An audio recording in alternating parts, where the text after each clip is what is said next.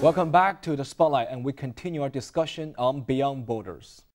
Some analysts say that UN's Copenhagen Summit represented the largest single chance for countries to negotiate how to tackle climate change. Representatives of almost 200 countries met to discuss goals such as trying to keep global warming under 2 degrees Celsius and how much cash developed countries should provide to developing nations to protect themselves from the effects of climate change.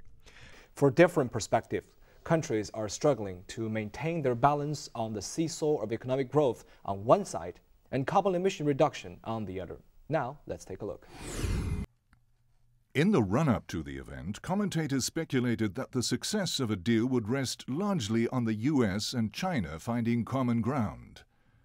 But although both President Obama and Premier Wen Jiabao returned to their respective nations claiming victory, the final deal has received a lukewarm response internationally. Developing nations will benefit from a $100 billion a year fund by 2020 to help pay for the effects of global warming, and measures to reduce deforestation were written into the text.